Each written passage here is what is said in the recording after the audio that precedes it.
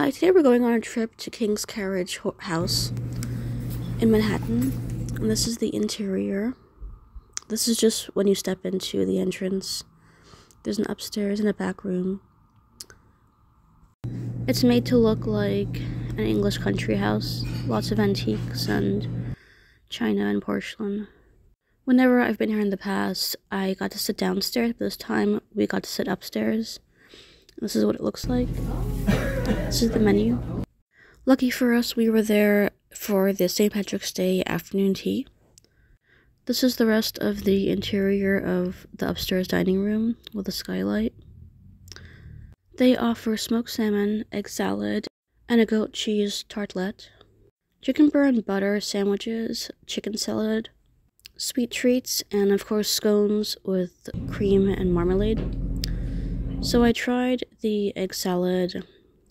It didn't have much flavor. I did like the crunchy toast it was served on. The smoked salmon was good. The goat tartlet was also basic in flavor, although it offered great presentation.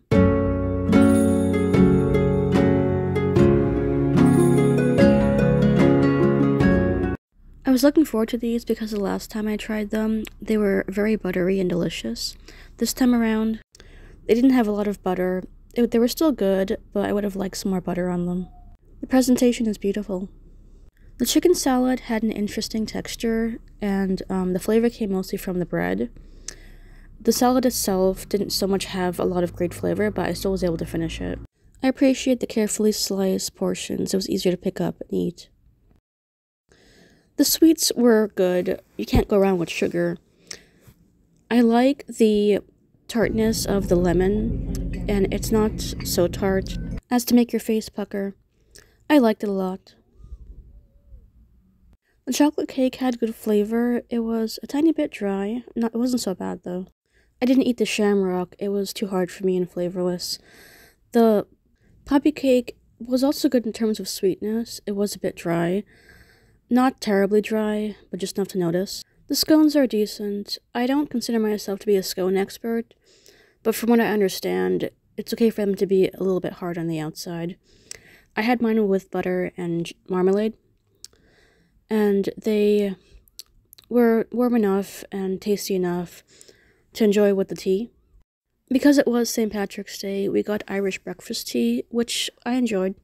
They offered some entrees, and my friend got the grilled cheese and soup, and that came with a crumble, and she gave me some. It was enjoyable. I don't know what I would say about a crumble. It was enjoyable, I think.